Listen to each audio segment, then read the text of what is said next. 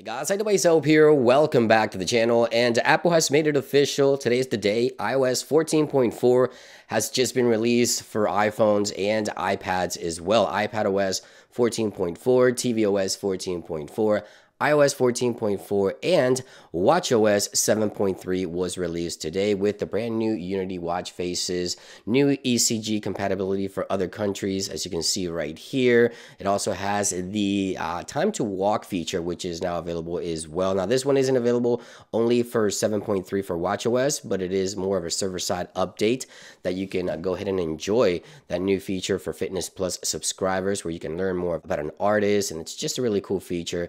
If you have Fitness Plus, you're going to definitely want to check it out. But yeah, Apple today releasing a ton of software for iPhone, iPad, iOS, tvOS, I mean, everything across the board as per usual. In this video, we're going to go over everything that's new, as we always do, and some of the bug fixes and concerns that I continue to have for older devices. Now, one thing is first, the build number for today's software, iOS 14.4, is the same as the release candidate.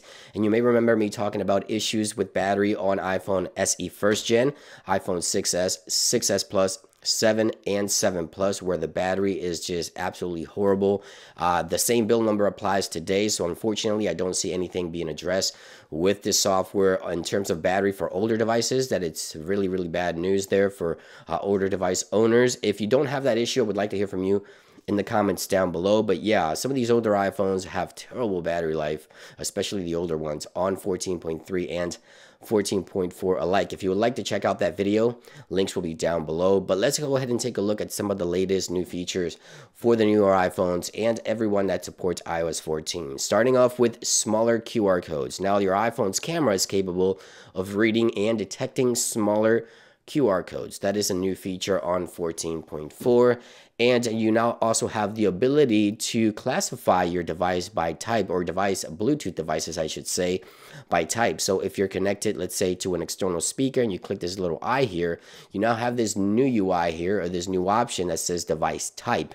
There you can identify if it's an external speaker, a hearing aid, car stereo, headphones, whatever. You can identify those devices.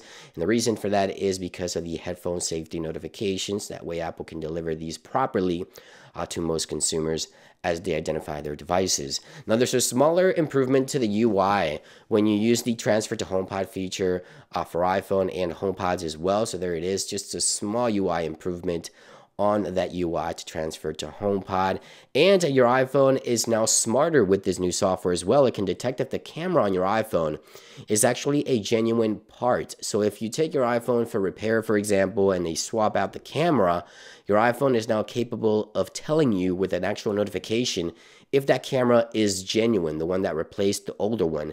And that's obviously a good thing here as well. And that applies to all iPhones, by the way. There's also been improvements to HDR on iPhone 12. And as we talked about, the Fitness Plus new features available here with time to walk.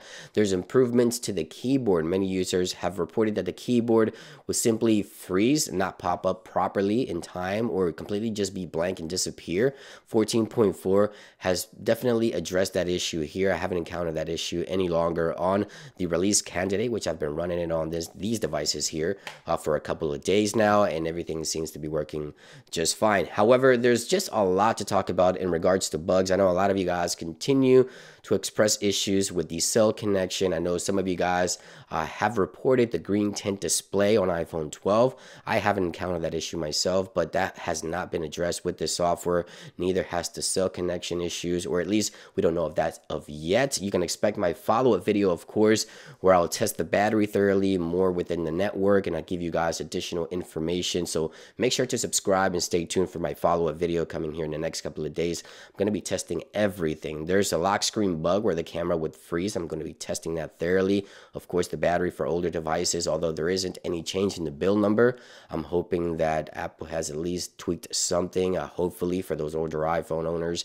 There's also text message notification issues constantly still being reported on 14.3 and 14.4 alike. So there's a lot to take in here. Apple today released a bunch of improvements, new fixes, but there also could be a surprise coming shortly. We'll have to wait and see. Apple could be releasing AirTags with 14.4. That could be supported right now. We just don't know of that yet. We'll have to wait and see.